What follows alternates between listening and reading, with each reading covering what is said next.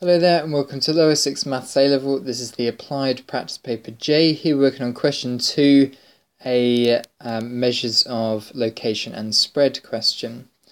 Data relating to the lifetime to the nearest hour of a random sample of 200 light bulbs from the production line of a manufacturer was summarized in a group frequency table.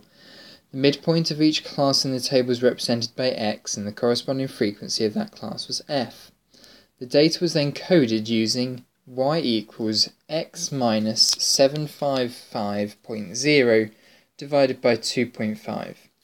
As summarized below, the sum of fy equals minus 467 and the sum of fy squared equals 9,179. Calculate estimates for the mean and the standard deviation of the lifetimes of these bulbs. Okay, so what we're going to need to do first is we're going to work out y bar and then we'll work out x bar from there. So y bar, the mean of the y values, is equal to the sum of f times y divided by the sum of the frequencies. This is a standard formula that you need to know. We've taken, it says in the question here, 200 light bulbs. So that's our f, sum of the frequencies value, or the n value. So divide that by 200, and the sum of fy, we are given this here, is minus 467.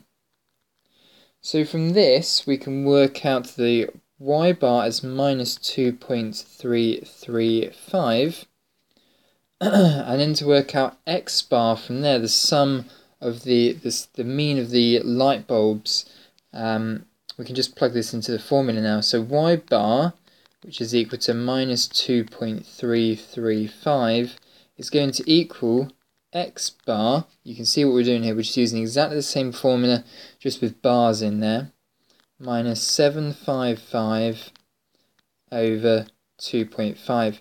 Now we're going to need to rearrange this to get x bar, so times by 2.5 and add on 755, and we're going to get x bar equals 749.1625. So we'll leave our final answer to three significant figures, 749. What's the units? Hours. Okay, so that's the mean part of this question done. Now let's look at doing the standard deviation. So just a reminder, the standard deviation formula is equal to the square root, the positive square root of the sum of fy squared over the sum of f minus y bar squared, minus the mean squared. So in this case here, sigma is going to equal the square root of, right, so let's pick out the numbers from our, what we're given, 9179 over 200 divided by, now we'd use answer button here because that should be in our calculator as answer, minus the mean squared. And in this case here we're going to get the sigma for y being 6.3594. So this is the standard deviation for y. Now to work out the standard deviation for x, it's not quite as simple as substitute it into this formula. What we need to do for standard deviation, because the location of the data doesn't matter, all that matters is how spread out it is, we're going to effectively forget or intentionally ignore this minus 755 piece of data. What we're going to use is the sigma for y equals the sigma for x divided by 2.5.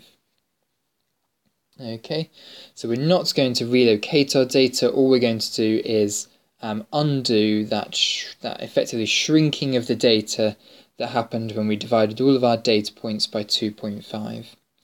So what we're going to do here then is OX is going to equal the standard deviation for y times by 2.5. So 6.3594 times by 2.5, and we're going to get 15.8986. So round that to three significant figures, and we'll get 15.9.